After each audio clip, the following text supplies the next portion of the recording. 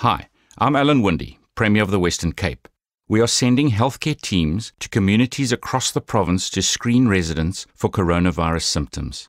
After showing you their official identification badge, they will ask you some questions about your health. Based on your answers, they might ask you to do a mouth or nose swab test for coronavirus. I can assure you, this is 100% safe. Testing and identifying people who are sick allows us to offer them the care and advice they need to get healthy and to make sure that they don't infect others. Remember, anyone can become sick from coronavirus, and they deserve our care, our compassion, and our kindness. This screening and testing program is part of a big government drive to ensure that we prevent as many residents as possible from getting sick. So please encourage people to cooperate with our healthcare teams and to keep them safe. Together, let's stop the spread.